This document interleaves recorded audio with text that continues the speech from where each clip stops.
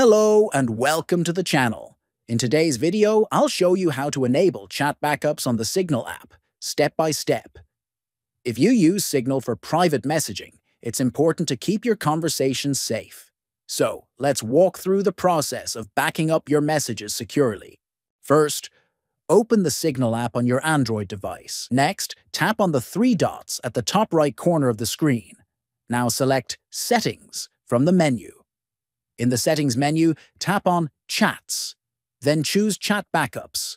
Tap on Turn On to enable backups. You will be asked to select a folder where the backup will be saved. Choose a location on your internal storage that you can access later. Signal will now generate a digit passphrase.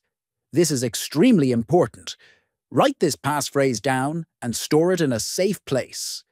Without it, you will not be able to restore your backup. Once you've written the passphrase down, check the box that says, "I have written it down," then tap on Enable Backup. To create your first backup immediately, tap on Create Backup. That's it. Now your messages are backed up securely. Don't forget to keep your passphrase safe. If this video helped you, consider subscribing for more useful tutorials like this one.